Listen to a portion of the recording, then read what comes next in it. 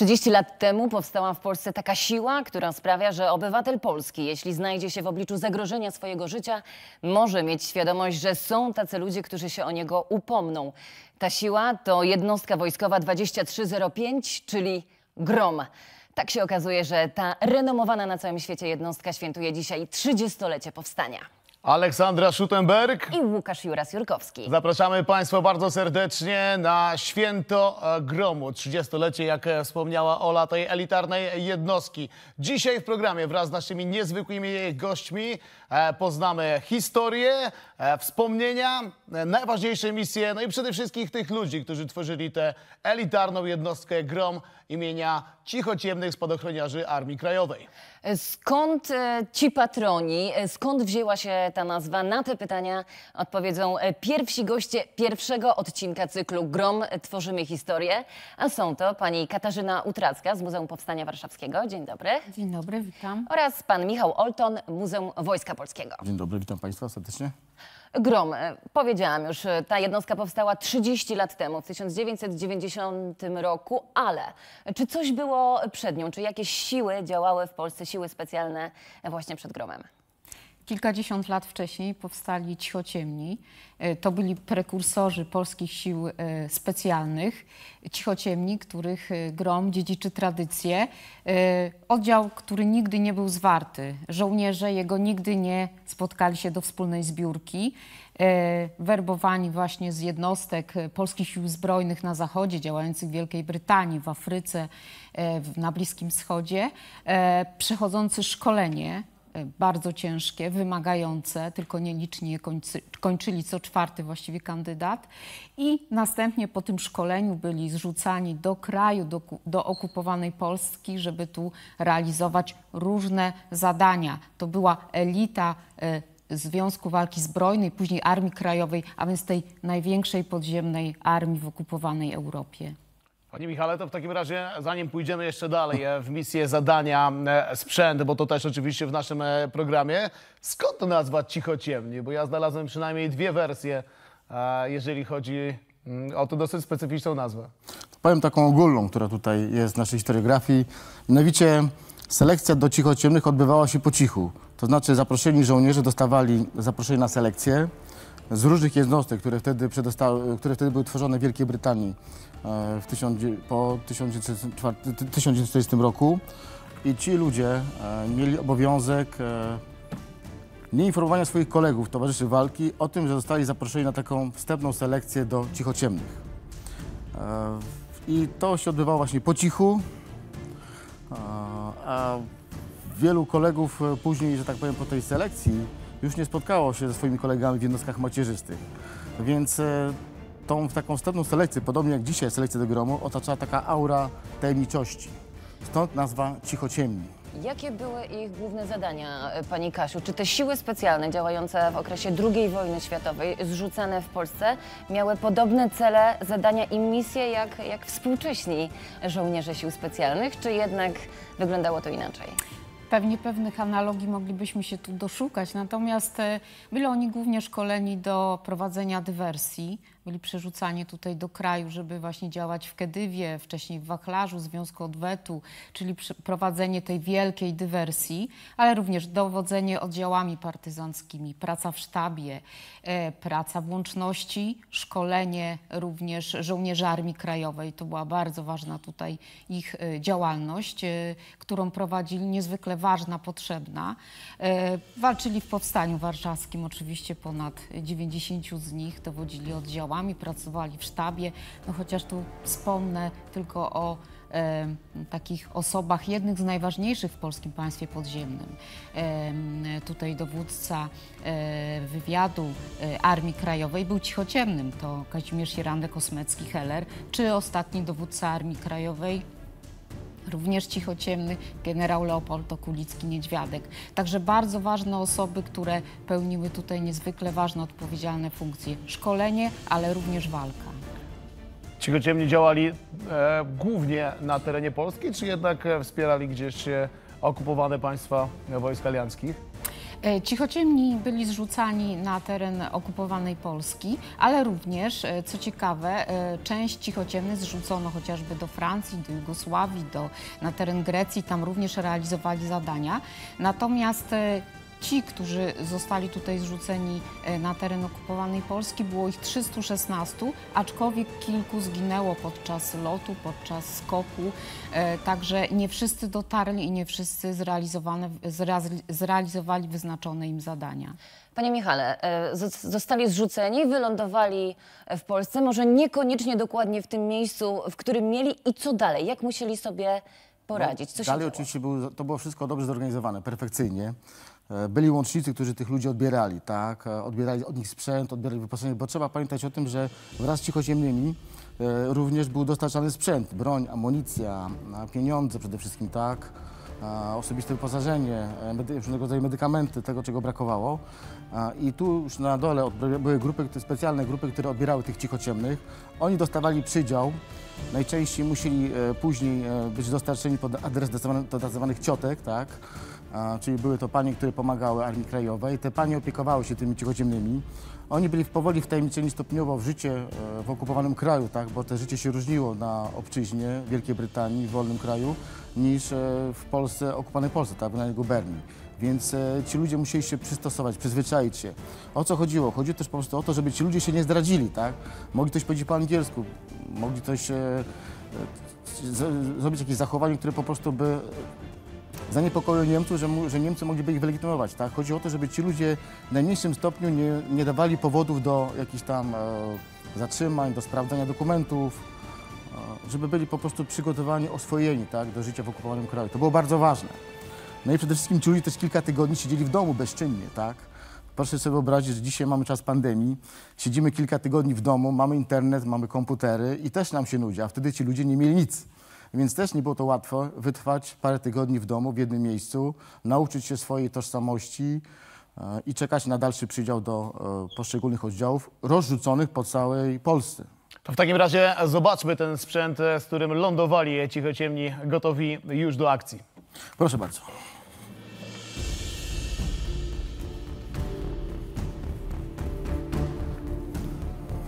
Tak jak powiedziałem, cichociemny zakładał specjalny skafander bojowy.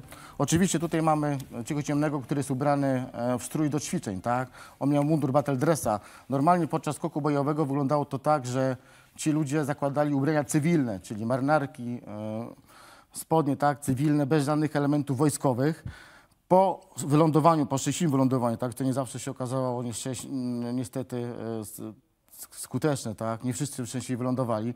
Były przypadki, że nie otworzył się spadochron albo ktoś się nadział na jakieś drzewa czy inne elementy wystające. Ci ludzie rzucali ten skafander bojowy i teraz tak, instrukcja cichociemnego nakazywała, żeby wszelkie spadochrony, tego typu skafandry bojowe były niszczone i zakopywane. Chodzi o to, żeby nie było świadków, tak? Żeby Niemcy nie mogli się zorientować, że jakaś grupa cichociemnych wylądowała w Polsce. Ale nie do końca było to przestrzegane. Tak, nie do końca to było przestrzegane. To jest temat na inną historię.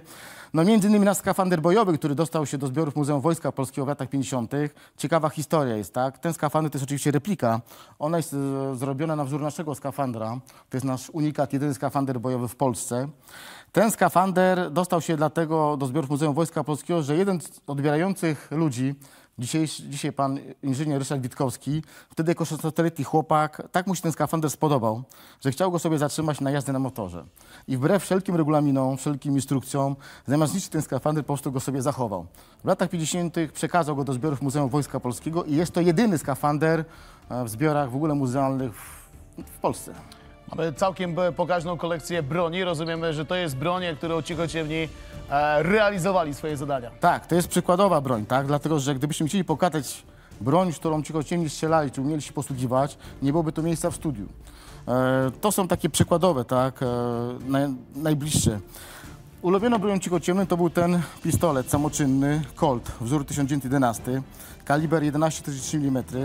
To był pocisk obalający, tak? A więc jeśli dobrze się przycelowało przeciwnika, wycelowało się odpowiedni punkt, najczęściej w klatkę piersiową, przeciwnik nie miał prawa wstać. Była to ulubiona broń cichociemnych. We wszystkich wspomnieniach, w których ja tam się spotykałem, to to z sentymentem cichociemni właśnie wspominali swoją przygodę z tym koltem. A dlaczego nie WIS? Mamy tutaj WIS-a i to jeszcze z 39, a także przed przejęciem jeszcze fabryki. Powiedzmy sobie przez uczciwie, no nie każdy mógł z WIS-em przedostać się przez zieloną granicę do Francji, a później do Wielkiej Brytanii. Czasami tą broń trzeba było na tym swoim szlaku gdzieś zakopać, ukryć. Niektórym się udawało oczywiście z tą bronią przedostać się do Wielkiej Brytanii, najpierw do Francji, a później do Wielkiej Brytanii. I oczywiście ta broń też była dobra. To była jedna z najlepszych konstrukcji strzeleckich pod koniec lat 30. I z czystego sentymentu też i praktyki też była używana przez cichociemnych. Taką kolejną już markową bronią to jest ten MK2. To też jest Brytyjski Sten. To też jest ciekawostka, bo Brytyjczycy, oni do lat 40 w ogóle nie posiadali na swoim wyposażeniu pistoletów maszynowych. Wiecie Państwo dlaczego? Otóż dowództwo brytyjskie, konserwatywne, uważało, że to broń typowo gangsterska i żołnierzom armii brytyjskiej nie wypada tej broni używać. Dopiero kiedy sytuacja po 40 roku, kiedy Francja upadła, Brytyjczycy zostali zmuszeni do wprowadzenia w swoje szeregi pistoletów maszynowych tego typu.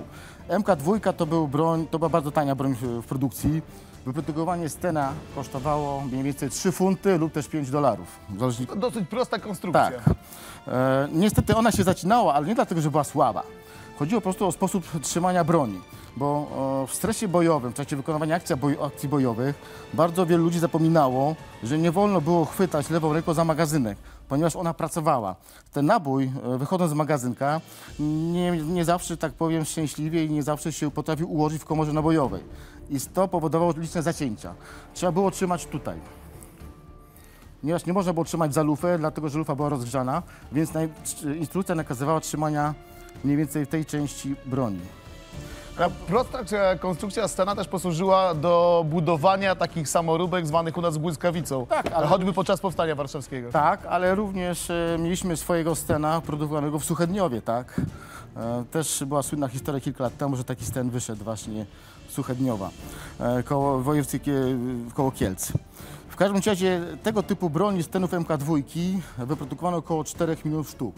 To była broń produkowana przez 5 lat. Oczywiście były różne rodzaje tej rodzaju broni. Były Steny z tłumikami. W sumie łącznie było 6 typów Stenów, począwszy od MK1 do MK6. To sama liczba tych 3,5 miliona mówi swoje. Panie Michale, zapraszamy z powrotem do stołu. Także wiemy już wszystko w zasadzie, jeżeli chodzi o wyposażenie cichociemnych. Pani Kasiu, dlaczego właśnie cichociemni zostali patronami gromu i jak do tego doszło?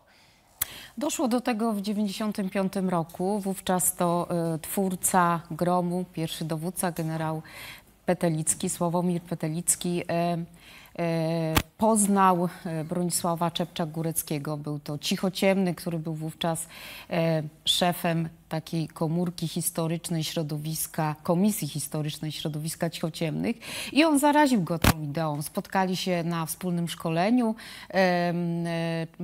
Pan Czepczak-Górecki opowiadał o swoich tutaj szkoleniu cichociemnych, w ogóle o tym, w jaki sposób działali.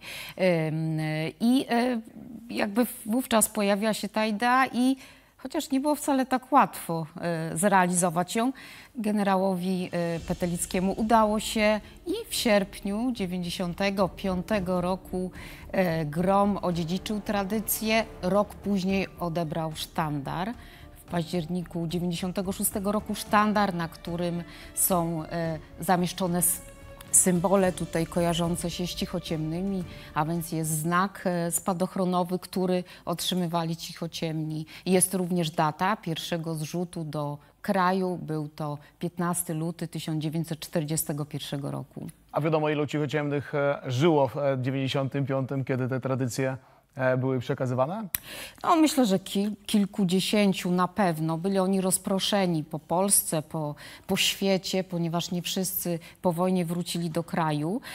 Natomiast no, na uroczystości była grupka cichociemnych. Tutaj na pewno ta ważna postać Bronisław Czepczak-Górecki, który rzeczywiście tutaj bardzo przyczynił się do odziedziczenia tej tradycji. I potem jeszcze przez lata spotykali się na zjazdach cichociemnych, właśnie w jednostce, spotykali się z żołnierzami. Także ta łączność była zawsze tutaj żywa.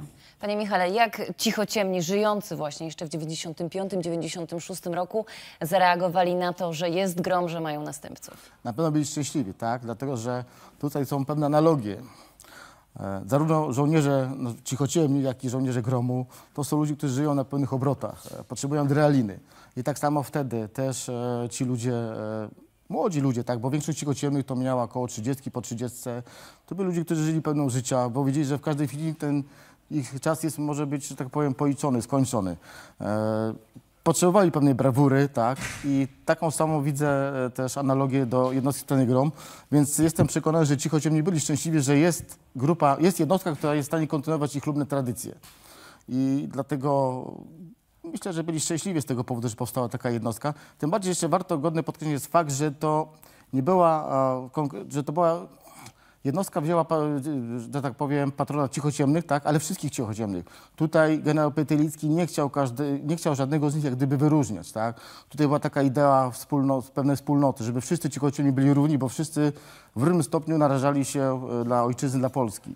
I to jest ewenement. I taka też później została idea gromu, że wszyscy mają być równi, wszyscy mają działać zespołowo. Przypomnijmy sobie, jak działali cichociemni.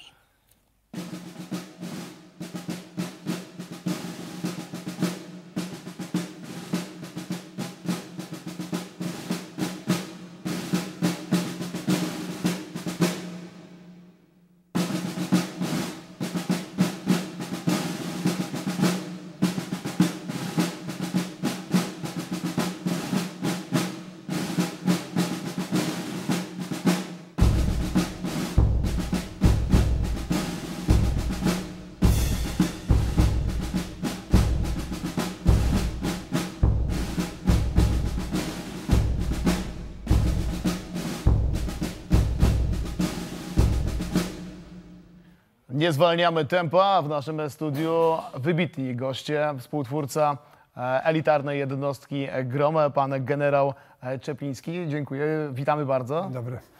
I były korespondent wojenny, pan Radosław Kietliński. Witamy Dzień serdecznie. dobry. Chcieliśmy na początku od pana generała dowiedzieć się, skąd idea na tę elitarną jednostkę. Wiadomo, że nie mieliśmy wielkich tradycji jednostek specjalnych, oddziałów specjalnych wcześniej, przed 1990 w takim stopniu. Skąd pomysł, aby utworzyć GROM? Wynikało to stąd, że od pewnego czasu, to znaczy właściwie jak od początku 90 roku, kiedy premier Mazowiecki zgodził się pomóc w przerzucie Żydów Rosjan pochodzenia żydowskiego do Izraela przez Polskę, to zaczęliśmy odczuwać zagrożenie naszych placówek i naszych placówek dyplomatycznych i handlowych, naszych przedstawicieli za granicą. Sławek w tym czasie był, na początku lat 90. był szefem takiej komórki ochrony placówek w Ministerstwie Spraw Zagranicznych. To była komórka podległa Wydziałowi Kontrwywiadu Zagranicznego, której ja byłem wtedy szefem. I on uznał, że, mówi Gromek, no po prostu trzeba coś zrobić, bo te nasze placówki są w poważnym zagrożeniu. Było tam jakieś oszczelanie 2 naszych pracowników w Bejrucie. Co chwilę mieliśmy sygnały o potencjalnych zagrożeniach tych placówek. I tak zrodził się u niego pomysł. Mówi, Gromek, spróbujmy coś takiego zrealizować. Z tym pomysłem poszedł między innymi do ludzi, którzy wtedy przyszli wraz z ministrem Kozłowskim i Milczanowskim do ministerstwa i właściwie uzyskał ich zgodę. Zatem wynikała ona z potrzeby profesjonalnej ochrony naszych placówek, bo przedtem ona była rzeczywiście tylko izolatoryczna. I to wynikało także z faktu, że w 1982 roku mieliśmy akt terroru wobec placówki dyplomatycznej w Bernie, gdzie praktycznie myśmy byli tam totalnie bezradni. To znaczy nawet zaoferowaliśmy możliwość uczestniczenia w odbijaniu tej placówki, z której zresztą Szwajcarzy nie skorzystali, ale tak ta idea potrzeby tego typu jednostki u nas się zrodziła. No, bardzo ważny był konspekt polityczny jakby też tego, dlatego że Polska po 1989 roku zaczęła funkcjonować jako samodzielny podmiot we wspólnocie międzynarodowej, w związku z czym też podejmowała samodzielne, strategiczne, polityczne decyzje, które skutkowały właśnie takim zagrożeniem, o którym mówił pan generał przed chwilą. Ta oficjalna data uformowania jednostki wojskowej 2305 to 13 lipca 90 roku. To był rozkaz. oficjalnie. Ona się zaczęła formować nieformalnie wcześniej. Z kolei generał Petelicki za każdym razem podkreślał, że to, co miało kluczowe znaczenie dla utworzenia tej jednostki, to był sukces operacji Samum z udziałem pana generała i to, że Amerykanie zdecydowali się pomóc w jej tworzeniu. No na pewno ta operacja nasza w Iraku przyczyniła się do, jakby powiedzieć, zacieśnienia przyjaźni z Amerykanami. Tej przyjaźni na niwie od razu operacyjnej, bo kontakty z Amerykanami zostały wznowione. Rozpoczęły się intensywne w maju 90 roku. Ta operacja spowodowała, że staliśmy się rzeczywiście bliskim sojusznikiem od razu, wiarygodnym dla nich bardzo sojusznikiem. I ta operacja spowodowała, że jak Amerykanie powiedzieli, co za tą operację chcecie, myśmy powiedzieli nic, to po pewnym czasie Sławek przyszedł do mnie i mówi: Gromek, jak to nic? Może jednak pomyślałbyś o tym, żebyśmy spróbowali pozyskać jakąś pomoc w formowaniu tej jednostki. I rzeczywiście razem pojechaliśmy do Stanów Zjednoczonych. Pamiętam, żeśmy w takim znakomitym hotelu Bethesda, niedaleko siedziby CIA, się spotkali z przedstawicielami amerykańskimi i tam wyłuszczyliśmy naszą prośbę. I Amerykanie, żeby skrócić już ten fragment, powiedzieć tak, przyszli następnego dnia po wysłuchaniu, czego byśmy oczekiwali. Sławek zresztą po pierwszym dniu był szokowany, że oni nic nie mówią, ale następnego dnia zaoferowali wszystko. To znaczy powiedzieli, jak to powinno wyglądać, czemu powinna służyć, na czym powinno nam najbardziej zależeć, a przede wszystkim mówi: nie martwcie się o pieniądze, broń i sprzęt. Oraz instruktorów, bo to było bardzo ważne. Czyli gdybyśmy tego od nich nie dostali, to ta jednostka formowałaby się w bólach, bo ministerstwa nie było stać na takie wydatki.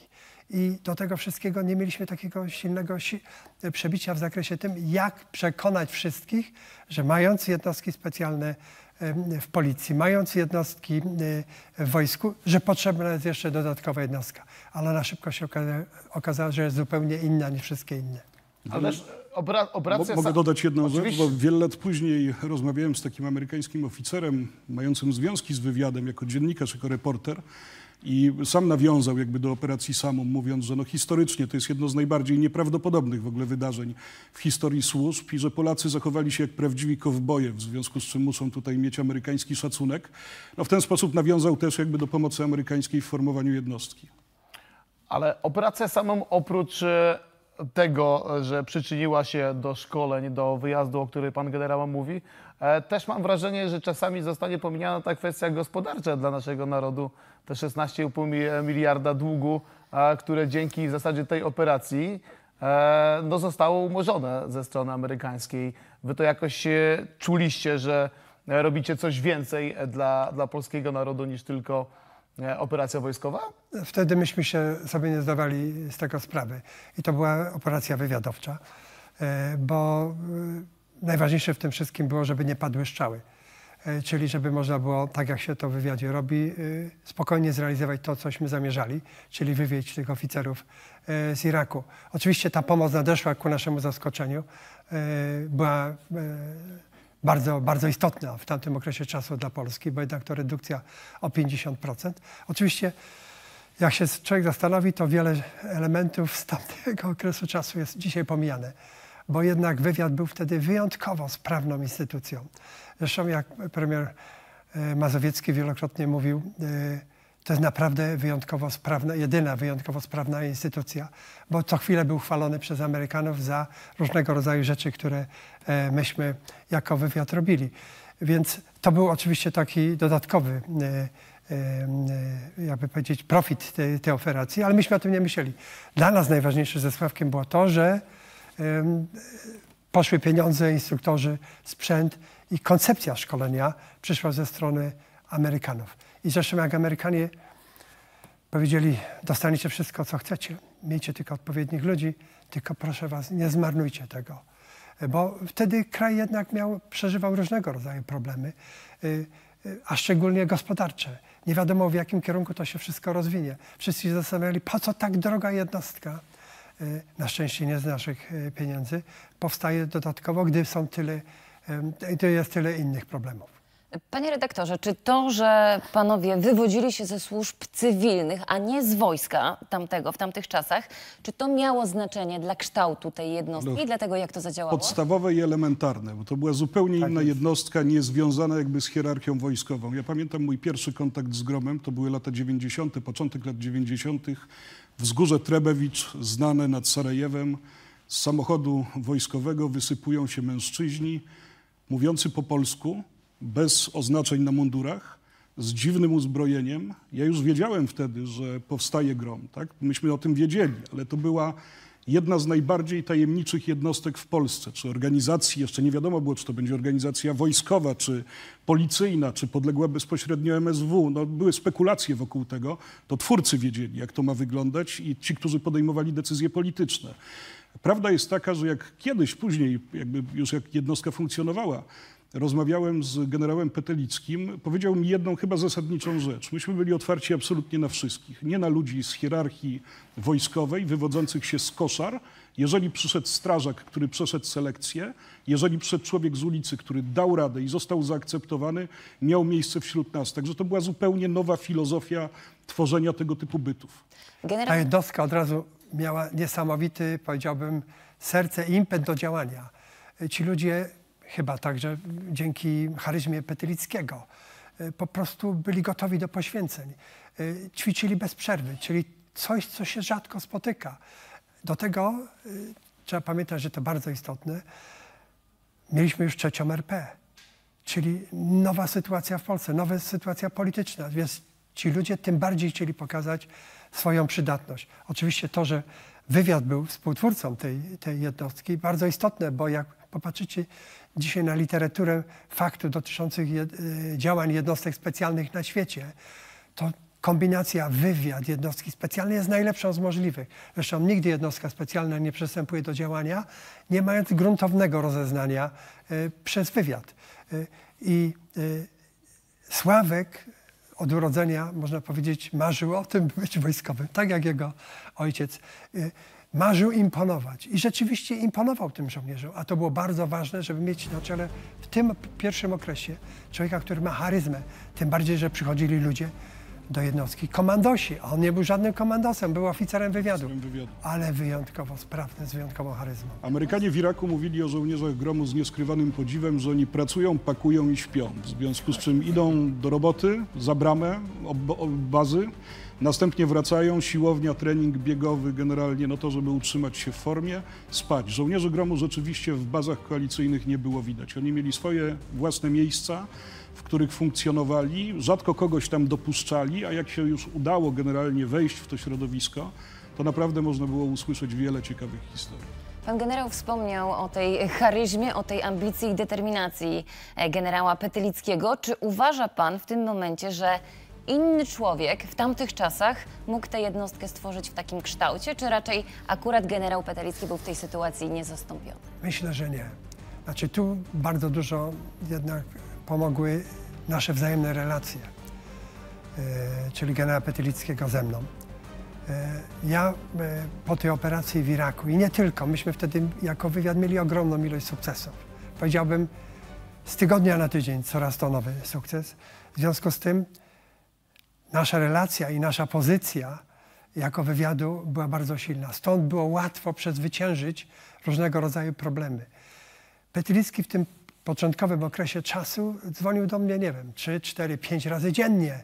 I to tak przez lata trwało, bo co chwilę był jakiś problem. On już najprędzejszy próbował rozwiązać, ale ważne też było, że on sam robił wrażenie. Zresztą nie bez przyczyny organizował pokazy specjalne dla najważniejszych ludzi w Polsce, żeby się sami przekonali. Między innymi takiego niedowiarka, jakim był generał, za chwilę sobie przypomnę, przepraszam, szef sztabu Wilecki, generał Wilecki, szef sztabu generalnego, był totalnym niedowiarkiem, żeby przezwyciężyć tego uprzedzenie. Dopiero po chyba drugiej wizycie przekonał się, że rzeczywiście jest to coś specjalnego, bo miałem dobre relacje z generałem Wileckim, a mój Kromku, no co to tam, czym mi się zaimponować? My takich jednostek to mamy pełno, prawda? Więc To, że Petylicki potrafił zaimponować w czasie pokazów, między innymi te słynne jego strzelania, w ciemności wpada jednostka, strzelają tuż koło jego głowy do tarczy terrorystów obok, prawda, ostrą amunicją, to jest niecodzienne. To w wojsku, może później zaczęto podobne rzeczy wprowadzać, ale Petylicki, jeszcze raz Petylicki, jego charyzma, jego siła i to, że wywodził się z wywiadu, gdzie się nauczył cierpliwości, a zarazem przekonania, że trzeba, jak się ma cel, iść do końca, by to dopiąć, powodowała, że ta jednostka tak szybko się sformowała na tyle, że wszyscy ją podziwiali. Jest to podmiot, który jest podobny do naszego, jak mówili Amerykanie czy Anglicy. Właśnie na czym polegała ta w zasadzie wyjątkowość od samego początku jednostki? W związku z tym, co pan generał powiedział, że my takich jednostek w zasadzie w Polsce mamy wiele. Wy od początku wierzyliście, że jednostka GROM będzie ogromnym sukcesem? Nie wierzyliśmy w to. Natomiast Sławek dostał możliwość wybierania najlepszych z jednostek wojskowych, z jednostek specjalnych, komandosów. I wybierał, wiedząc już wcześniej, jako oficer wywiadu, podchodził do tego w sposób systemowy. To znaczy wcześniej robił rozeznanie, dowiadywał się, kto jakie ma umiejętności, czym się odznacza i tak dalej. Czyli brał już stamtąd najlepszych. A tutaj ci w tym grupie zauważyli, że u siebie byli najlepsi, ale tu wcale nie są tacy najlepsi. Czyli trzeba się mobilizować, trzeba ćwiczyć, prawda? Czyli byli najlepsi jeszcze z najlepszych. To było powodem, a do tego myślę też, że świetnie dobrani instruktorzy amerykańscy powodowali, że ci ludzie tym bardziej szybko chcieli doścignąć to, co widzieli na zachodzie. Czyli to, bo na początku to głównie Delta Force, Navy SEAL przyszło później, ale SAS, to wszystko, to jednostki, które od początku otoczyły opieką i sympatią, nie bojąc się o jakąś konkurencję, tą naszą jednostkę GROM. Puentą do historii, którą opowiedział pan generał, jest taka sytuacja z Afganistanu, kiedy grupa dziennikarzy i polityków, między innymi ja, po awarii samolotu rządowego ugrzęźliśmy na tydzień w bazie wojskowej, jakby bez perspektywy opuszczenia tej bazy, więc snuliśmy się po niej między kantynami, sklepami, takimi miejscami ogólnodostępnymi. Siedzieliśmy na obiedzie i w pewnym momencie podchodzi do nas człowiek, żołnierz, obcokrajowiec, widzimy po mundurze i takim łamanym polskim i słowackim mówi: panowie, czy wy jesteście z Polski? Mówimy, że tak. A jesteście żołnierzami? Ja mówię, nie, ja jestem dziennikarzem, kolega jest dziennikarzem, a to jest pan minister, świętej pamięci Jerzy Szmajdziński. A on wyciągnął notes, z tego notesu taką poskładaną małą broszurkę, folderek i mówi tak: panowie, a może wy wiecie, czy obcokrajowiec może dostać się do GROM-u, bo to jest najlepsza jednostka na świecie. I myśmy mieli łzy w oczach wtedy. Panie Sympatyczne spuentowanie. Ten fenomen, tak. Z czego wynikał już wtedy? Te jednostki? No, fenomen dopiero wynikał stąd, że po pierwsze była tajemnicza. Wszyscy wiedzieli, że coś się tam gdzieś szykuje, że świetnie są szkoleni żołnierze. Kierownictwo państwa wiedziało o tej jednostce, prawda? I widziało rzeczywiście, jak świetnie się przygotowuje. I pierwsze takie użycie to było Pęcice słynne, prawda? Tak. Gdzie powiedzmy wydawało się, że tam się nie da wejść, prawda? Ci ludzie zajęli w 30 sekund całą siedzibę. Ale właściwie po raz pierwszy o niej usłyszeliśmy w operacji Haiti, prawda? Gdzie wspólnie z Amerykanami działali. I to też przypadek, gdyby nie to, że udało mi się wynegocjować to, że GROM pojedzie, bo MON odmówił. On powiedział, że pojedzie chętnie, ale potrzebuje na to około 3 do 6 miesięcy. Powiedziałem to Sławkowi, a Sławek mówi: Gromek, daj mi 48 godzin. Lecimy jutro, tak. Tak jest. Więc to pokazywało, że ta jednostka jest gotowa z marszu działać. Czyli ten fenomen polegał na tym, że nie musi planować zbyt długo, bo ona cały czas jest w tej logistyce trenowana. Czyli ona potrafi się momentalnie, gdy trzeba, zmobilizować. I to wtedy wszystkim zaimponowało. No potem te wszystkie operacje później pokazywały, że rzeczywiście ona działa bez strat. No zdarzyły się straty, chyba 6 jest osób, które zginęły w operacjach, ale ta jednostka zewsząd pokazywała swoje działania na zasadzie wyjątkowej sprawności. I ta informacja o tej jednostce, szczególnie jak została chyba w 1999 dołączona do MON-u, bo chodziło o to, jak ją używać za granicą. Bo będąc w strukturze MSW, nie mogła być... Funkcjonować za granicą. Nie mogła funkcjonować. Zresztą pojechała na misję do Haiti. pod kierownictwem MON-u. Pułkownik z MON-u był, wojskowy. tak, miał nadzór polityczny nad tą jednostką. Ale to doskwierało, no bo skoro jest tak świetna, gdzie tu możemy w kraju wykorzystać, prawda? Skoro mamy jeszcze jednostki antyterrorystyczne. I wtedy zapadła słuszna decyzja, żeby poszła do MON-u. I tam się baliśmy tylko jednej rzeczy, żeby ona nie utonęła w tych ilości, żeby teraz MON nie pokazał, no i co takiego wielkiego. My mamy takie same, ale szybko te wszystkie jednostki specjalne, których mamy kilka dzisiaj, uznały, że MON jest rzeczywiście czymś wyjątkowo specjalnym. Będziemy rozmawiać jeszcze o tych misjach, o których już wspomnieliście, od Haiti począwszy przez Bałkany, Zatokę Perską, Irak i Afganistan. A tymczasem warto posłuchać tego człowieka, o którym tak gorąco mówił generał Czempiński, czyli generał Sławomir Petelicki. GROM dzięki tym młodym, dzielnym ludziom, którzy stanowią jego siłę, moim zdaniem ma się bardzo dobrze, bo GROM jest wizytówką Polski i będzie dalej przynosił chwałę Polakom.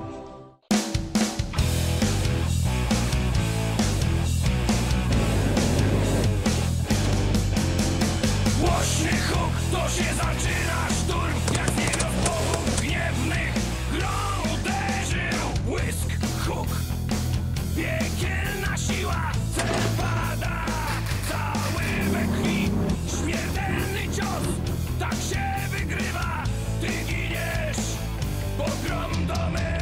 Kto w duszy ma pragnienie, kto siłę w sobie ma, by walczyć tak jak my, by zostać jednym z nas. Jak kiedyś cicho ciemni, nieznane prosto szli, miej Polskę w swoim sercu, charakter miej we krwi. Głośny huk, to się zaczyna szturm, jak z niebios bogów gniewnych GROM uderzył.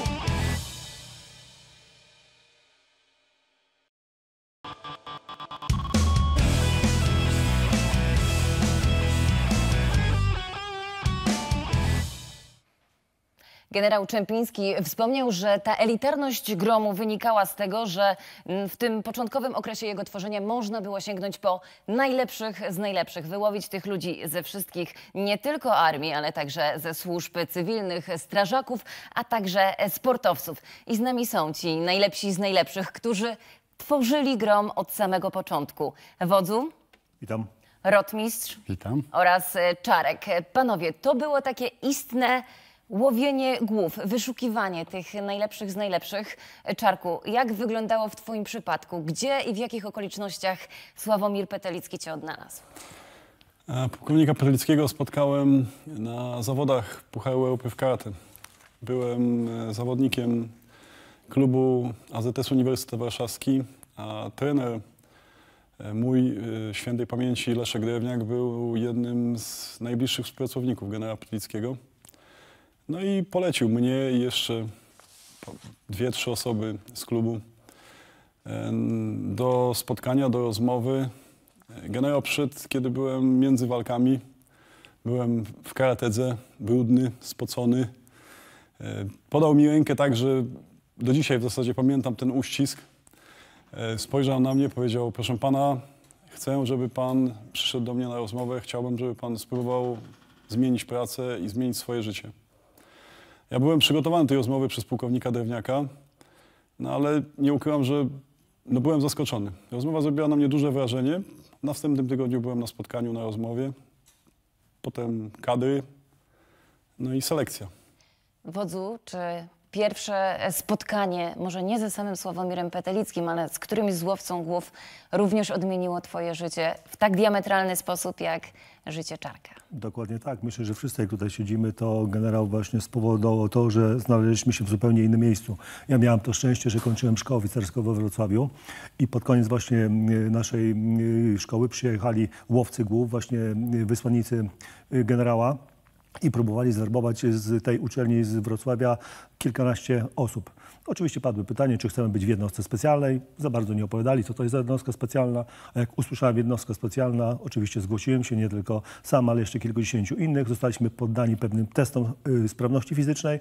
Dla Zmechola test sprawności fizycznej no to jest po prostu pikuś, także przeszliśmy je bez żadnego problemu. Gorzej było z rozmową tak, z psychologiem, gdzie nas też tam katowali kilka ładnych godzin, ale też udało się to zaliczyć i dostaliśmy zaproszenie do Warszawy. Byliśmy przekonani, że już jesteśmy w super jednostce specjalnej. Jakie nasze zdziwienie było, jak przyjechaliśmy do Warszawy i się okazało, że to jest dopiero początek drogi, że będzie jakaś selekcja, będą jakieś inne rozmowy, także to był dopiero początek drogi. Ta selekcja w jednostce jest permanentna, ciągła, nawet jak ktoś się skończy selekcję, zaliczy, to wcale to nie jest już finał, tylko każdy dzień trzeba udowadniać swoje miejsce, że jestem przydatny, że jestem członkiem zespołu, że się po prostu nadaje, że się sprawdzam. Także to było wielkie szczęście dla mnie. To jak wyglądało w takim razie werbowanie rotmistrza i jak szybko powiedział tak? Znaczy, ja miałem przyjemność akurat być wtedy na kursie metodycznym w Lublińcu. Służyłem wtedy w 56. Kompanii Specjalnej. Myślałem, że najlepszej w Polsce do tego czasu. No i na tym kursie zaproponowano nam, żebyśmy przystąpili do egzaminów. Legenda była, że będzie powstanie nowa jednostka w MSW do ochrony ambasad. Będzie to coś nowego, ciekawego. A my mówimy z kolegami, czemu nie spróbować? Pokażemy, że nadajemy się. I okazało się, że egzaminy nie były dla nas zbyt ciężkie. Przeszliśmy je dobrze. No i zaproponowano nam służbę już w Warszawie w jednostce. Także...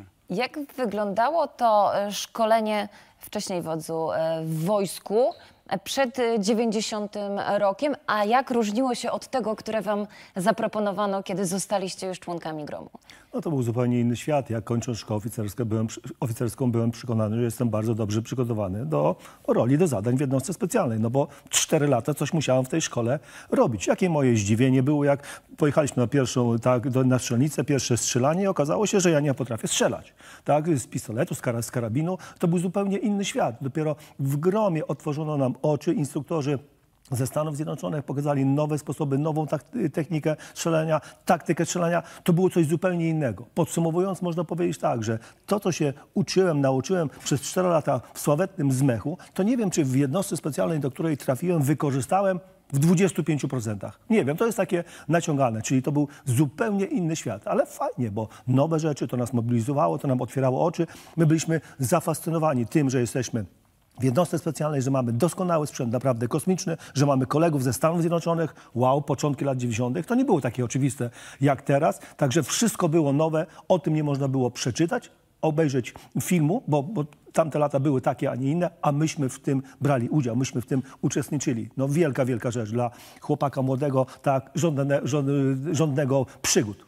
Ja myślę, że warto zobaczyć w takim razie, jak wyglądały te różnice sprzętowe pomiędzy wojskami Układu Warszawskiego, a tym pierwszym wyposażeniem elitarnej jednostki GROM przy manekinie Wicher i Nawal. Dokładnie tak. W 98 roku, jak przyszedłem do jednostki, to w głowie młody chłopak miał Rambo, miał Komandosa, miał amerykańskie filmy, ale po kursie podstawowym już nie chciał być jak Rambo, już nie chciał być jak Komando, chciał być jak Wicher. Tutaj wcześniej wodzu powiedział, że ten sprzęt wyglądał kosmicznie i dlatego Wicher, pytanie do ciebie, bo pewnie pamiętasz taką scenę, jak młode chłopaki przyszły na kursie podstawowym, stałeś na stole i patrzyliśmy na ciebie i zobaczyliśmy to, co dali Amerykanie. Tak, to pamiętam i faktycznie Amerykanie wyposażyli nas we wszystko. Tutaj widać na tym manekinie, włącznie z takim pokrowcem na scyzoryk. I dla nas też to był, tak można powiedzieć, kosmiczne wyposażenie, bo tak jak tu widać, jest kamizelka taktyczna, kamizelka kuloodporna, kask, pistolet maszynowy, celownik refleksyjny, tak naprawdę protoplasta późniejszych celowników, ładownice na magazynki do szybkiego wyciągania magazynków, kabura udowa. Tak naprawdę wszystko to, czego w Wojsku Polskim nie było, bo nawet sam dobrze wiesz, co miałeś w Wojsku Polskim. Wszelkie dusicielki, ładownice na 3 magazynki, ciężką, niewygodną, łopatkę i w zasadzie to było wszystko. Wiesz, dla mnie dużym zaskoczeniem było to, bo mając to doświadczenie z zasadniczej służby z Lublińca, gdzie tutaj nagle w jednostce wszyscy mieli radiostację, że każdy żołnierz był traktowany indywidualnie. Tak, wszyscy mieliśmy radiostację, sekcja musiała słuchać, musiała wiedzieć, co się dzieje przy ćwiczeniu szturmów, czy przy operacjach. Zestawy oczywiście były, tutaj jest taki zewnętrzny, ale też były kamuflowane. I każdy był na bieżąco informowany o tym, co się dzieje, bo jeżeli taka operacja jest prowadzona, to dostajemy informacje na przykład od snajperów, tak jak wodzu gdzieś tam leżał na stanowisku i podawał informacje, kiedy się podchodzi, tak? Więc wszyscy muszą wiedzieć, że stój, tak? A nie, że pierwszy tylko będzie wiedział, a pozostali na niego tam wpadną w nocy przy podejściu, tak? I się popotykają, poprzewracają, narobią dużo hałasu, szumu. Także wszyscy byli wyposażeni, można było słuchać, oczywiście ci, co nie mieli się odzywać, to się nie odzywali, bo to była kwestia dowódców. I tak to w tamtym To mam do Ciebie okresie takie wyglądało. pytanie, bo tą wiedzę, jak używać sprzęt, że nagle są kamizelki taktyczne, które wyglądają całkowicie inaczej niż to, co dawało nam Wojsko Polskie. Czy Amerykanie sprzedali Wam ogólnie od razu wiedzę, że jest pas nośny, kamizelka kuloodporna, na nią taktyczna, czy sami żeście do tego dochodzili? Znaczy dostaliśmy wszystko to w kartonie, jak dobrze pamiętam, kombinezon, kurtka gorteksowa, kask i tak dalej, to wszystko było już poprzydzielane tak mniej więcej rozmiarowo. I jak pamiętam, sam sobie to jakoś tak kompletowałem, w końcu jednostka była, to są ludzie wyselekcjonowani, tak? Poza tym część żołnierzy była w Stanach na tym takim pierwszym szkoleniu, pierwszej selekcji, pierwszym szkoleniu. Więc jeżeli tam ktoś czegoś nie kumał, to mógł zawsze podejść się zapytać, ale nie przypominam sobie, żeby jakoś tam Amerykanie to tłumaczyć, że to tu, to tam i tak dalej, i tak dalej. I o tym myślę, że porozmawiamy w następnym spotkaniu, bo nie zostaliśmy tylko na tym, co nam dali Amerykanie, ale też modyfikowaliśmy sprzęt sam. Tak, dokładnie. Dziękujemy pięknie. Ten kosmiczny sprzęt, ale nie tylko kosmiczny sprzęt dali Amerykanie, dali także know-how, czyli taką tajemną wiedzę. Czy to faktycznie w tamtym okresie, Czarku, była dla Was tajemna wiedza nowa? No, ja mogę powiedzieć w ten sposób. Zaczynaliśmy zupełnie od zera. W Wojsku Polskim nie było ani instruktorów, ani sprzętu, ani taktyki, czyli procedur. Wojsko żyje na procedurach. Nikt nie wiedział, jak robić to wszystko, co zaczęliśmy z Amerykanami robić. Zaczęło się od operacji lądowych, 2 lata później zaczęliśmy operacje morskie. Wszystko zupełnie od zera. To, co tu mówił wcześniej wodzu odnośnie na przykład tego, ile pamiętał ze szkoły oficerskiej, ile wykorzystał z tego w gromie. Na pewno pamiętacie, jak kończyliśmy zajęcia, no bo formalnie mieliśmy zajęcia nam do 15, do 16. Jedliśmy obiad i po południu wszyscy na sucho ćwiczyli. Żebyście wiedzieli, ja już potem nigdy w życiu nie pamiętam takiej sytuacji, że przez 2-3 pierwsze lata myśmy w Rembertowie, wtedy w internacie, wszyscy ćwiczyliśmy na sucho. Ćwiczyliśmy tak zwane dryle. Dryle, czyli po prostu ubieraliśmy właśnie te kamizelki, ten sprzęt, wyciągaliśmy na sucho pistolety, ćwiczyliśmy całe dryle, karabiny, zmiana MP5 na pistolet, przeładowanie, rozładowanie. No to są rzeczy po prostu, które wcześniej w Wojsku Polskim nie występowały. Rotmistrzu, co Ciebie zaskoczyło, jak mówiłeś, przechodziłeś z tej, wydawało Ci się, najlepszej jednostki w Polsce? Znaczy inny poziom całkiem, tutaj też inne zadania. Co byśmy powiedzieli, ta jednostka była stworzona do, ja bym powiedział, do najwyższych, najbardziej górnolotnych celów. Także tutaj mieliśmy najwyższy sprzęt i ta taktyka naprawdę odbiegała bardzo, bardzo zaawansowanie w stosunku do tego, co wcześniej mieliśmy w wojsku. No, nikt nie przewidywał też tak zorganizowanych, ja bym powiedział, akcji, które byłyby, każdy z nas był po prostu trybikiem, elementem tutaj w tej całej maszynie. Także każde zadanie każdego człowieka było bardzo ważne i każdy z nas tutaj mógł się potknąć przez to, że ktoś nie dopilnowałby swojej czynności. Także naprawdę bardzo mi się podobało złożoność tych akcji i naprawdę dopracowanie każdego detalu. Sprzęt ze Stanów Zjednoczonych, nowy świat, ten rok 1990 i te wszystkie przemiany, które działy się w Polsce wtedy. Czy nie mieliście jakiegoś moralnego problemu w związku z tą całą rosyjską propagandą całego Układu Warszawskiego? Nie było takiego mentalnego przeskoku? O, to było rzeczywiście niesamowite. To były 2 światy, ale każdy chciał, kochał i wierzył w to, że będziemy po tej drugiej stronie. Także priorytety się zmieniły, tak? Raptem nasz przyjaciel stał się nieprzyjacielem, wrogiem, a ten odwieczny wróg stał się super przyjacielem, który dał nam sprzęt, dał nam możliwości. Ja tutaj wrócę jeszcze do opinii, wypowiedzi kolegów. My mieliśmy to szczęście, że tak jak tutaj, my przyszliśmy z różnych kierunków. Część osób to były osoby z policji, z jednostek specjalnych, tak, część to były kompanie specjalne, byli też i z cywila, tak, czyli totalne inne spojrzenie, byli ludzie świeżo po szkole oficerskiej, a tu raptem zaskakują nas jakąś techniką. Na początek szok i niedowierzanie. Mówię, kurde, no to my tacy super, no i wszystko było nowe, ale tu nie braliśmy to po prostu, myśmy to jedli łyżkami. Wiedzieliśmy, że po prostu to jest coś innego, nie ma co dyskutować, tak? Oczywiście później nastąpiła jeszcze pewna modyfikacja, bo przyjechali koledzy z SAS-u, z brytyjskiego SAS-u, okazało się, że troszeczkę inna technika. To przecież żyje, to jest modyfikowane, także jak najbardziej tak, ale no, zafascynowani tym sprzętem, możliwościami. Moim zdaniem kluczem w odpowiedzi na twoje pytanie jest generał Petelicki. Dlatego, że charyzma pierwszego dowódcy jednostki była taka, że w zasadzie mi się wydaje, że pierwsze lata to było czuć jego ducha w tym wszystkim, co nas napędzało. Miał taki charakter, że po prostu spotykał się z nami co jakiś czas, mówił do nas jak do swoich podwładnych, ale jednocześnie tak jak powiedziałbym srogi ojciec. Czyli kiedy trzeba było nas skarcić, to nas skarcił, że coś robimy za wolno, nie tak. Snajperzy strzelają nie do końca najlepiej, szturmowcy wchodzą tak czy siak, nie wiem. Natomiast prawda jest taka, że jak trzeba było nas pochwalić, to miał nas pochwalić w taki sposób, że wszyscy mieliśmy, ja mówię teraz za siebie i za moją ekipę, mieliśmy po prostu taki power, że byliśmy dalej gotowi znowu ileś godzin dziennie dalej ćwiczyć i poza tym, co było formalnie w planie dodatkowo. Myślę, że dla Amerykanów, tak jak tu wodzu mówi, dlatego tak to sprawnie poszło, bo Amerykanie też byli bardzo pod wrażeniem, jak szybko my się uczymy i jak szybko przechodzimy kolejne etapy jakby tego wtajemniczenia. To, co powiedział rotmistrz. Ludzie byli po kompaniach specjalnych, więc w wielu tematach typowo wojskowych, rozpoznanie, daleki przerzut, zasadzki, mieli własne doświadczenia. Natomiast to, co Amerykanie nam zrobili, to po prostu dołożyli nam jakby tą taktykę i praktykę 30-40 lat później.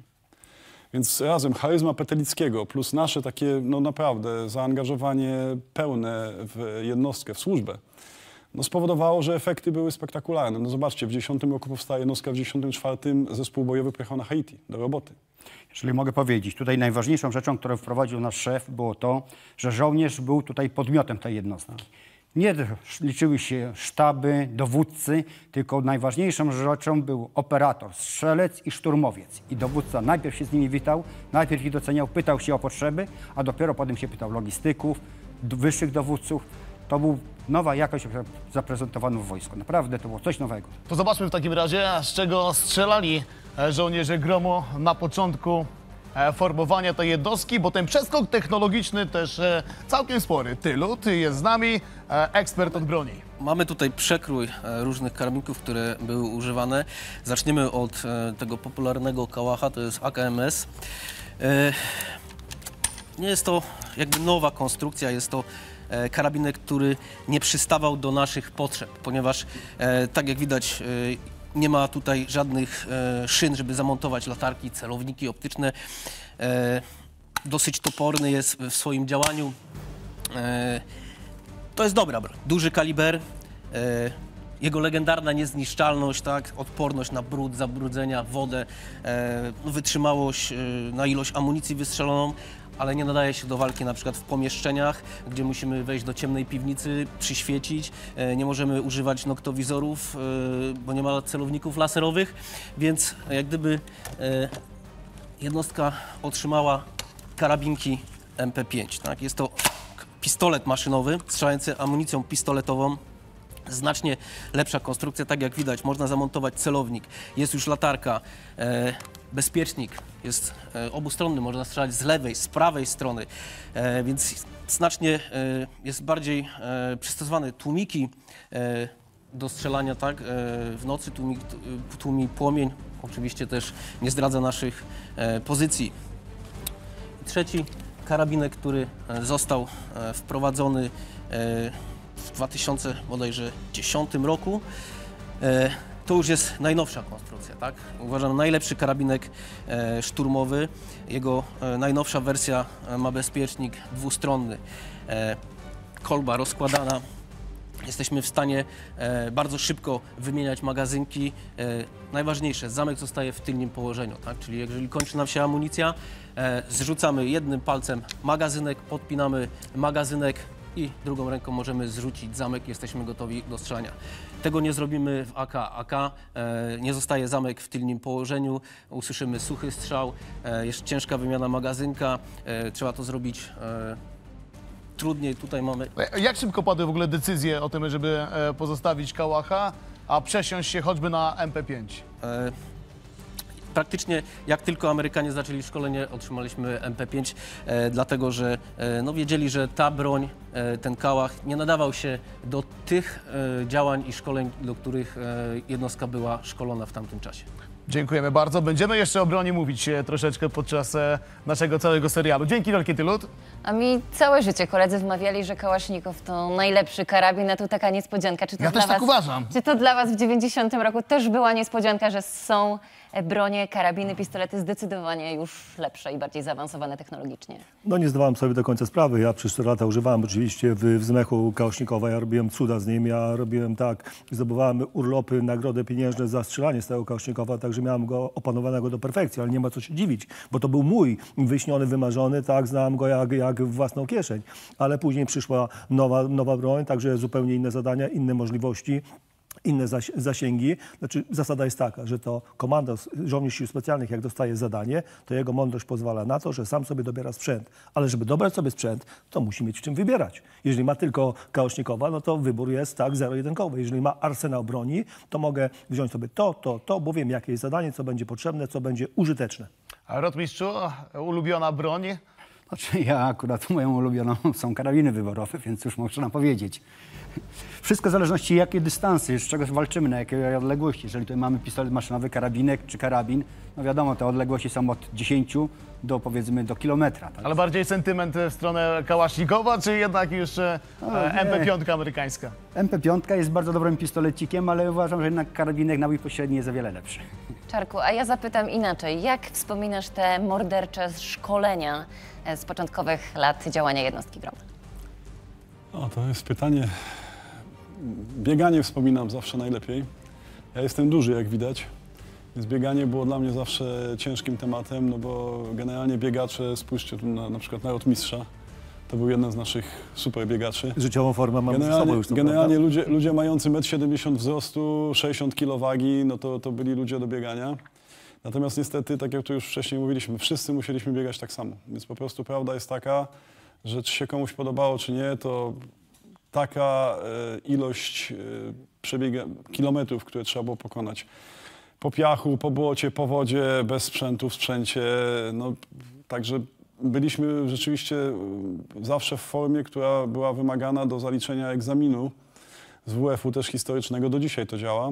Zdajemy zawsze egzaminy z WF-u na normy wojsk protestantowych. I do dzisiaj to działa, że generalnie wszyscy staramy się zdać je na ocenę bardzo dobrą. Ja nie znam ludzi z szturmu, którzy zdawali na ocenę gorszą jak 5, bo to był wstyd. To jeżeli ktoś dostawał 4, to dowódca sekcji patrzył na niego i mówił: słuchaj, kolego, weź się tam, idź się, zacznij biegać. Rozbiegaj się, masz to poprawić. Także ciężka robota, krótko mówiąc. GROM był szkolony jednak po to, żeby działać, a te działania odbywały się na pierwszych misjach. O Haiti i Bałkanach opowiemy w drugiej części naszego cyklu GROM. Tworzymy historię. Zapraszamy serdecznie. Sekcja już przed wejściem, to ostatnia chwila.